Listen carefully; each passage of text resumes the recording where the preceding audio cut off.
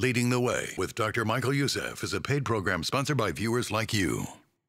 Blessed Resurrection Day from the Holy Land, from the place where the Lord Jesus Christ rose from the dead. The tomb is empty. Every time I come here, I go by, I know the tomb is empty. He rose, and soon is going to come back to take us to heaven with Him. This Easter, experience the power of Jesus' resurrection from the dead. In his sermon, Jesus Rose from the Dead, So What?, Dr. Youssef lays out the undeniable evidence that Christ is risen indeed and how the empty tomb sets Christianity apart from the world's religions. Only Christ's empty tomb can give you purpose for life and for all of eternity. Without the empty tomb, Christianity would just be another dead religion. And make no mistake about it, all the founders of the other religions, they're all dead, dead, dead, dead. But Jesus Christ rose from the dead. This timely message is available on DVD for your gift of any amount. Explore Dr. Youssef's teachings yourself or share it with friends and family. Contact us and request your copy today. Call, write, or visit us online at ltw.org.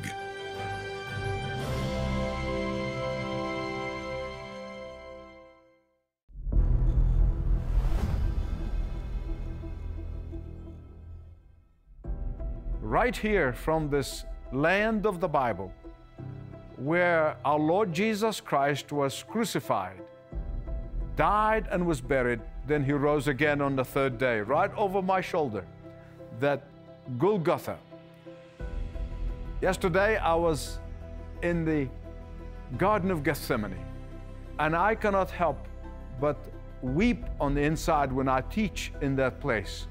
And I don't weep over Jesus, I weep over me, because it's my sins that made Him sweat blood in the Garden of Gethsemane, saying, Father, if some other way that you can accomplish your will, other than that moment of separation between me and you, which it took place when Jesus hung on that cross and carried your sin, my sin, right on Him. And then in a little place, the skull, Golgotha, it was a mine where they were cutting stones. And you come in and you see it. They were cutting it this way, great, good stones, and they cut the other way. But right there in the middle, there is something the shape of a skull, Golgotha. This is the stone that was rejected by the builders. On that Golgotha, Jesus the Christ hung on that cross for you and for me. But then, thank God, He was taken, and a few yards away, He was buried. And that burial site in the Church of the Holy Sepulchre, I always say, praise God, the tomb is empty. For He rose again on the third day in the power of His omnipotence. And then He ascended to heaven. He's coming back, and He's going to take us with Him to reign and rule forever. God bless.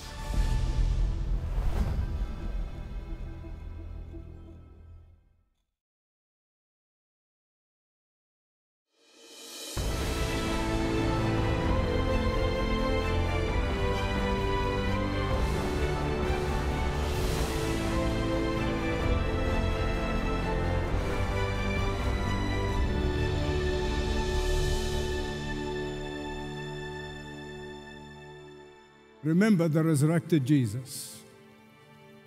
I was reflecting on that cry of victory that the Apostle Paul writes to his beloved disciple Timothy. And I thought back, my mind hearkened to the September 11, 2001, when the World Trade Center was attacked. And immediately after that, so many brave, patriotic men and women who went and signed up to go to Afghanistan to fight Al-Qaeda, who were responsible for that atrocity. Among those were very successful professionals who put their careers on hold to serve their country. Some even paid the ultimate sacrifice, their lives. The battle cry for those brave men and women was this: remember September 11. Remember September 11. But today, on this Resurrection Sunday morning, I want to tell you about another battle cry that you and I must always remember. Not once a year, not every day, but every moment of every day. Indeed, it's the cry that we should be remembering in every event in our life. Remember the resurrected Jesus. This is the battle cry of remembrance that was used to recall not a dreadful feeling of humiliation and defeat, but rather it recalls victory, power, strength, and glory. This is the battle cry that will give you strength when you have none. It is the battle cry that will give you victory when you feel defeated. It is the battle cry that will give you comfort in the middle of sorrowful circumstances. It will heal your painful memories. It will fill you with hope and promise for the future. It will lift you up when you have fallen. Remember the resurrected Jesus. Say it with me. Remember. This cry of remembrance was given to a young, straggling pastor who was facing so many challenges and so many difficulties nearly 2,000 years ago. In 2 Timothy chapter 2, verse 8, the apostle, the great apostle, pauses to encourage his young, discouraged disciple. Remember the resurrected Jesus. He was reminding Timothy and every one of us not of defeat, but of victory. He was telling Timothy and every one of us to remember the greatest victory and the greatest event in all of human history. This dying great apostle Paul was saying to this young protege and to every one of us in this place and watching live on television, people who have placed their faith in Christ alone, remember the resurrected Jesus. I'm sure if you are a believer in Jesus Christ and committed your life to Him and He's your Savior and Lord, I'm sure you're asking the question, Michael, how can anyone forget the resurrection? How can anyone forget the resurrection of Jesus? The resurrection of Jesus is what sets the Christian faith apart from all the other so-called great religions. The resurrection of Jesus is the very heart and soul of my Christian faith. How can I forget the resurrected Jesus? Without the resurrection, the Christian faith would have been the greatest hoaxes ever perpetrated on humanity, ever. Without the resurrection of Jesus, He would have been just the founder of another dead religion. Jesus would have been a mere good teacher, or a good prophet, or a good philosopher, or a guru who died for a good cause. Without the resurrection of Jesus, we would never have had Western civilization and modern civilization. Without the resurrection of Jesus, we would have still be living in the Stone Age, in the Dark Ages. Beloved, listen, our memory is fickle. And Paul knew how easy it is to forget this most important event of all human history. He understood just how easy it is for us to get so bogged down in life's crushing problems and crushing circumstances and forget the all-important power of the resurrection that Paul said is working in the life of every believer. That power of the resurrection that is available for everyone who believes in the Lord Jesus Christ. Paul was only too aware of just how easy it is for us to become so bitter and so sour and so skeptical in life, and we become so angry at God at times. The very power that raised Jesus from the dead, He has been telling us, is available to work in us. Listen carefully. Accept and remember and claim the power of the resurrected Jesus, and all of the other things in life will fall in place. Remember that the power will help you make sense out of confusion. And then you're going to find other issues that may be troubling you are going to fall in place. If you're a believer in Jesus Christ, and you accept the glaring evidence of the resurrection, you submit to the lordship of Jesus Christ, then you're going to find that issues such as miracles or the authority of the Scripture or the divinity of Christ and on and on and on, all of these are going to fall in place. But they begin with the resurrection. Get the resurrection right, and you will get everything else in Christianity right. I mean, just look today at the statistics that I read about the dependence on prescription drugs. When I read those statistics, I just want to weep. We all use prescription medicine, but I'm talking about dependence and addiction to mind-altering drugs. When I asked a person one time who's going through this and is unable to get off this, I said, why? He said, it helps me to cope with the problems of life. My beloved friends, please listen to me. There is no drug that can really help you make sense of life. There is no drug that can help you overcome the powerful life challenges that we all face. Hear me right. All of the self-help methods, they can help a little bit. All of the self-help, they may help you just a little bit. But they can never change the circumstances that are beyond your control. They can never give us supernatural power to overcome evil. They can never give us victory over addiction. They can never give us ability to rise above illnesses and diseases and sickness. Above all, they can never give us victory over the greatest enemy of all, and that's death. But the power of the resurrected Jesus can. See, throughout the Scripture, we see it again and again and again, the transformative power of the resurrection of Jesus. The power of the resurrected Jesus came upon a frightened group of men. I mean, they were so frightened, they had all the doors locked, and they did not want to go out of the house. But when the power of the resurrection came upon them, the history says that they have turned the Roman Empire upside down. The power of the resurrected Jesus came upon a terrorist who was arresting and killing Christian believers. And he was on a mission on his way to the city of Damascus, Syria, in order to arrest the Christians. And that power of the resurrected Jesus came upon him and made him the great Apostle Paul.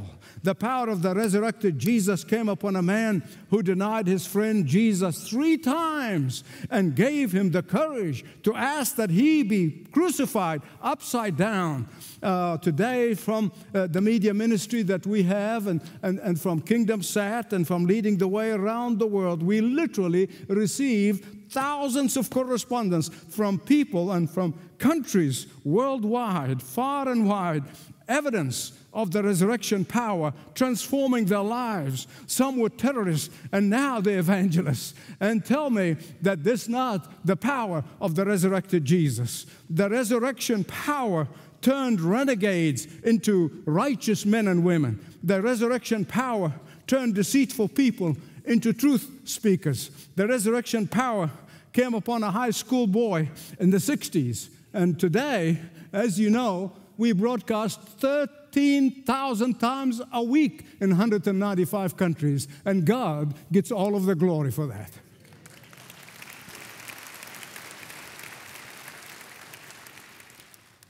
The power of the resurrected Jesus accomplishes what no earthly power could ever accomplish.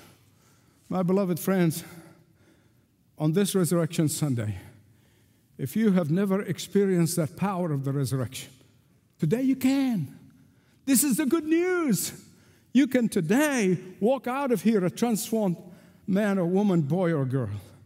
If you have never come to the resurrected Jesus, humbly confessing your sins and repenting of your sins, acknowledging your shortcomings and your inability to save yourself, and you receive forgiveness from His hand and receive the gift of eternal life, that power of the resurrection begins to work in you. The resurrection power will come upon you and will descend upon you, but then you have to constantly remind yourself of that power that raised Jesus from the dead is working in you. He can give you power today, regardless of how powerless you may feel.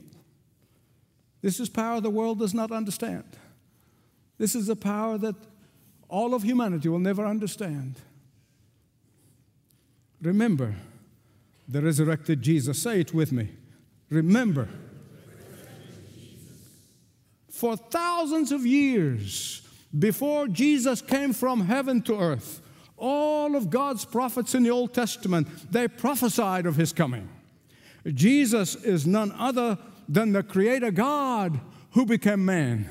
1 Corinthians chapter 15, verses 3 and 4, the Bible says that Christ died for our sins according to the Scripture, according to the Old Testament. The Old Testament said he's going to come and he's going to die for our sin. And then he was buried and raised again on the third day, just as the Scripture predicted hundreds of years before Christ came.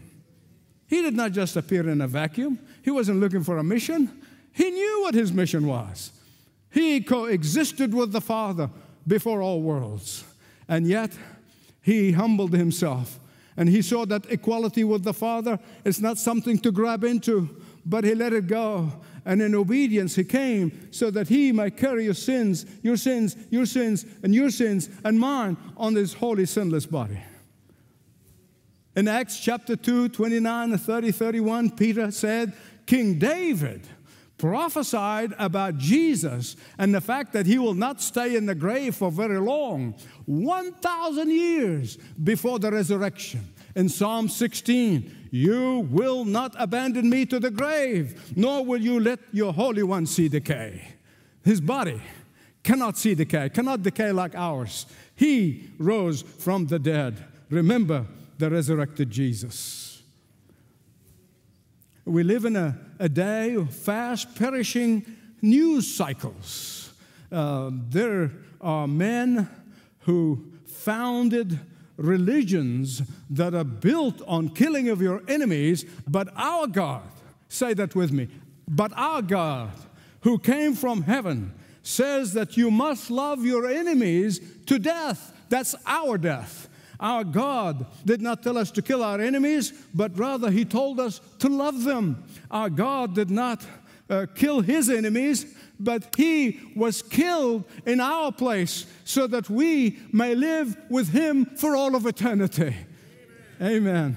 Christianity is not a fad or a flash in the pan. No. The Christian faith is not made of rules and regulations, but of resurrected Lord. The gospel of Jesus Christ is not man's invention, as some would want us to believe, but it is God's eternal plan. The Christian faith is one with Abraham and Isaac and Jacob. The Christian faith is one with King David. The Christian faith is one with Peter and James and John and all the apostles. The Christian faith is one with the early Christian fathers. The Christian faith is one with all of the reformers. And we remember all of that when we remember the resurrected Jesus. He said, remember the resurrected Jesus. That's His divinity. Descendant of David as His humanity. Finally, Paul tells Timothy to remember the resurrected Jesus, because remembering the resurrection will give you true and lasting contentment. Oh my goodness, how many people are searching for contentment today? But when you are constantly connected with the resurrected Jesus, when you are constantly remembering the resurrected Jesus, you have true, permanent contentment. Life goes up and down, you're contented. Problems come and go, you're contented. Difficulties you face, you're contented. Because you know that Jesus has gone ahead of us to heaven, and that Jesus is preparing a place for us in heaven. And because Jesus will one day, and maybe sooner than we think, is going to come back and take every one of us to heaven. Amen. Amen. When you begin and continue to remember the resurrected Jesus, you'll discover that life, with all of its ups and downs, is one big, giant, hope-filled adventure. I don't know where you have placed your hope. Only you know where your total hope is placed. And it's between you and God. I know where my hope is. It's not in this wonderful ministry. I love it with all my heart. It's not in the 35 books that I've written. It is not in the ministries that goes all over the world. There's none of that. And I love my family just as much as you love your family. But my hope is not in my family. My hope is set on the resurrected Jesus, soon to come back and take me to heaven.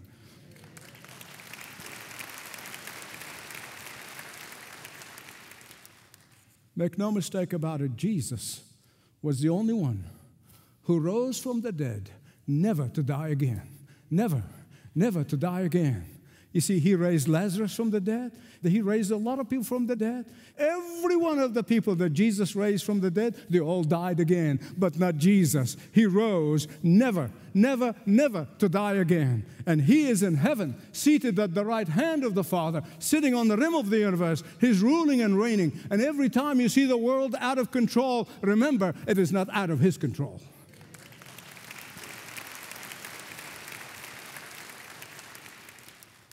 There's something else I want to tell you. It's of vital importance because it's going to authenticate this exhortation by the great apostle to his young protege.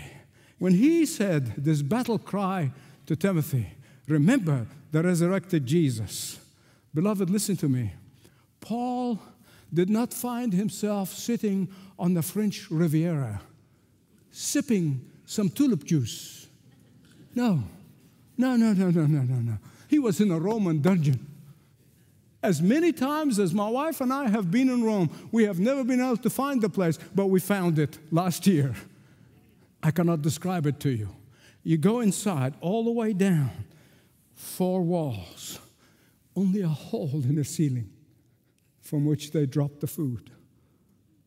He was in that dungeon when he wrote to Timothy and said, remember the resurrected Jesus. You see, if Paul was in the lap of luxury and he would write to Timothy and said, remember the resurrected Jesus, you're going to say, what does he know? What does he know? Oh, yeah, he does. He does. He knew that his earthly life was about to come to an end. In fact, most historians say that this is the very last epistle that he wrote. It's the very last one, 2 Timothy. He knows his time is short. Does he complain? No. Does he exhibit bitterness and a disappointment at his situation of feeling sorry for himself? No. Does he regret his commitment to Christ and faithfully serving Christ and faithfully suffering for Christ? No. No. He rejoices. For he goes on to say, if I die, I'll be with him. If I live, I'll serve him. Beloved, Paul lived and died a contented man. A contented man. What made the difference? What made the difference? And he can make the difference in your life today. He can make the difference in your life today.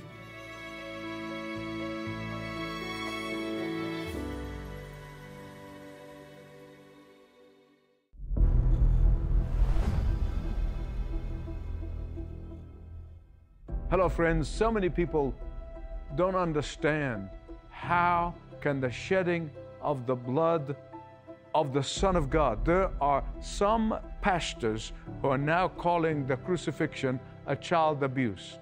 But let me explain to you, this is God's way, not their way or my way, it's God's way. From the very beginning, in the Garden of Eden, what did God do? In the light of Adam and Eve's rebellion and going against what God told them to do, He redeemed them. How? By slaying an innocent animal, shedding the blood. And then later on, He taught His people Israel, as soon as they came out of Egypt, to offer that sacrifice, to remind them that sin is costly. And then they have to do it year after year, shedding of blood of an animal, year after year after year. And then God said, I am going to send my Son to shed his own blood once and for all. And so that whomsoever would come to him, believing in him, receiving him as their only Savior and Lord, that blood immediately cleanses them from all sin and give you that assurance that the moment you close your eyes in death, you will be with Jesus. There is no other way. He said, I am the way, the truth, and the life. Now, you can reject it all you want. Unfortunately, you're the loser. So why don't you come to him today? Say, Lord Jesus Christ, I accept your death on the cross to be for me. Thank you for paying the price of my sins. And the moment you say that, believing it with all your heart, your sins are forgiven eternally. Not just for a day or two, but forever. Will you do that today?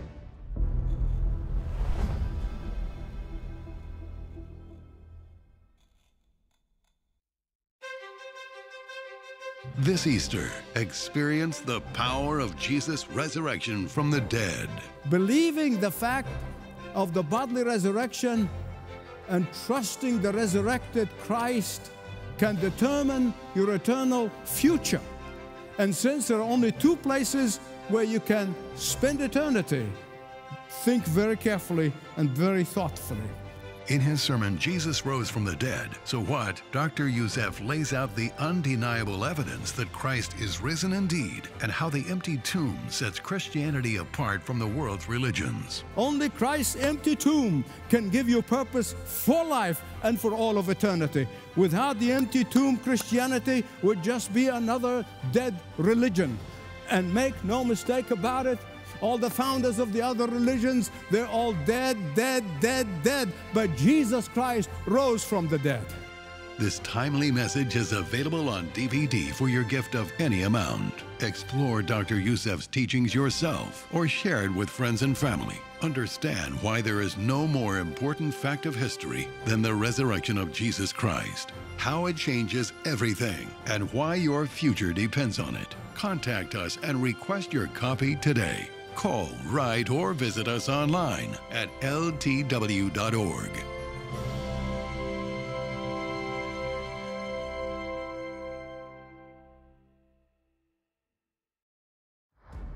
Passionately proclaiming uncompromising truth, leading the way with Dr. Michael Youssef thanks you for your faithful support through your continued prayers and gifts.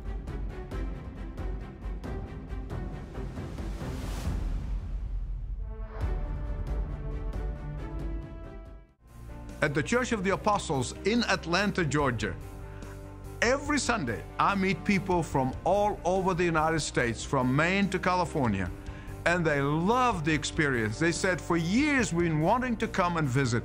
And so if you're ever in Atlanta, Georgia, I would love for you to come and visit. Shake my hand, and I want to thank you in advance for making that to be a priority in your life. Visiting Apostles. God bless.